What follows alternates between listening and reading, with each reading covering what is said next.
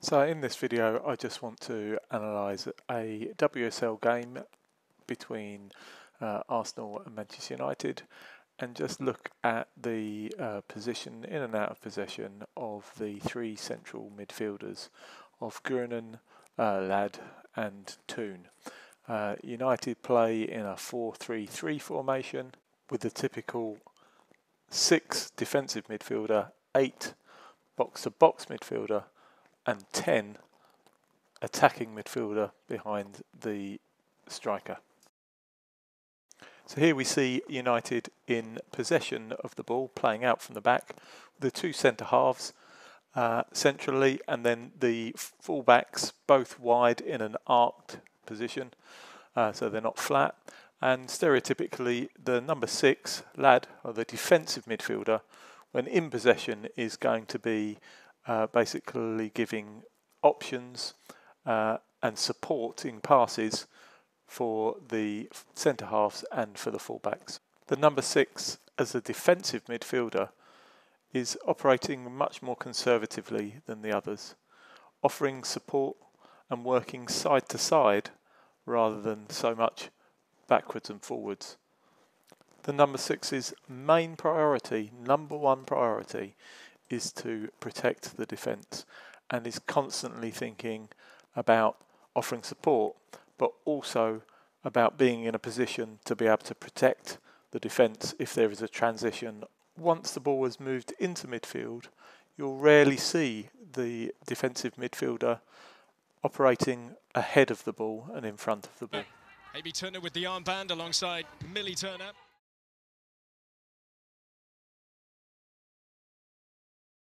Here we can see the typical relationship between the 6, 8 and 10.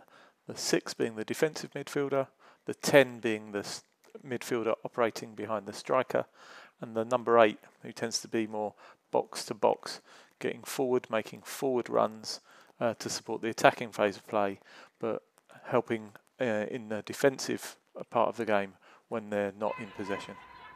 And Leia Galton at left back, with Tobin Heath having switched sides with Kirsty Hansen in the side today. Here we can see the number 10 operating behind the in the pocket of space behind the strikers, and how the number 8 is making forward runs, really trying to get there and support the attack, and the number 6 Ladd has sat back more to offer that protection and a deeper level of support.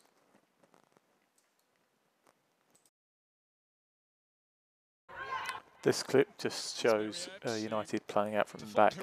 Firstly, you can see just how wide and far up the fullbacks are. Galton on the left-hand side is really high.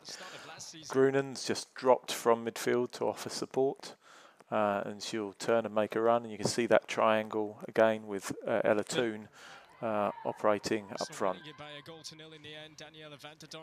So as this stops, you can see that Ladd has dropped to give a nice sideways supporting pass to Heath on the left. Toon is making herself available, and you can see she's checked her shoulder and she's also using her arm to point to show where she wants the ball. She's operating in that space just in front of the defence. You can see that the Arsenal midfielders have actually got drawn to the ball and there's a big space there. It's also worth noting how far the fullback has now got, almost playing like a winger. Here you can see Grunin typifying the number 8 role. She's going to make a run past Ella Toon and offer herself, with depth and penetrate the Arsenal defence. And this typifies the number 8. They're going to arrive late in the box. They've got to get forwards and backwards, it's a really physical role.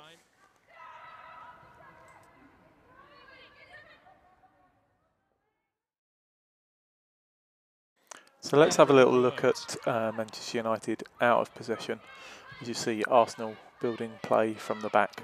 So as it stops here, you can see the position of the 3 midfielders. The number 6, Ladd, and number 8, Grunin.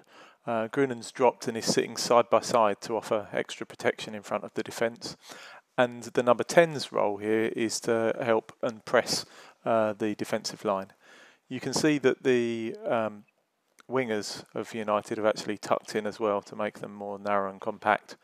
And also it's interesting to compare now the shape of the back line out of possession, as they're no longer wide and spread and in an arc. They're now nice and compact and together. And obviously the defensive midfielder's role in this position now is to try and snuff out any possession. You see Ladd does really well, not only wins the ball and then uses the body to protect it. They get the free kick and they can go on the counter-attack. So obviously there are situations whereby players in midfield have to have a bit of awareness of other players and rotate. So in this clip you can see there's a United throw-in and Kristen Press, who's the United striker, picks the ball up and ends up driving back into her own midfield. You can see the midfield three, the 8, 10 and 6 are there in slightly different positions, but Ladd actually finds herself in a more advanced position. But because she can see that Press is in her position, she just holds her existing position. But as soon as Ladd sees Press vacate that position, she's really quick to check her shoulder and drop in to offer that support. But more than that, she's aware of Toon's position, which is better than hers. And she actually moves and opens and signals for that pass from the centre half. So it's brilliant play. It's a striker important to get your first goal. And here we are back in that situation of Grunen and Ladd, the 8 and number 6, side by side in midfield, with Toon, the number 10, playing in the more advanced position. And this is a really good sign of a balanced midfield, whereby they're all aware of each other's position and they're not overcommitting, but providing support for each other, and they're back on the counter-attack.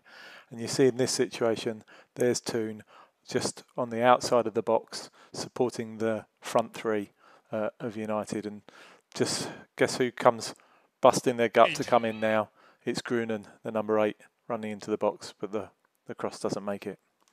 So I think this clip really shows the difference between the three midfield roles of the number 10, Toon, supporting the attack, Grunen, the number 8, having to work really hard to support the attack but also work back, and the number 6 sitting.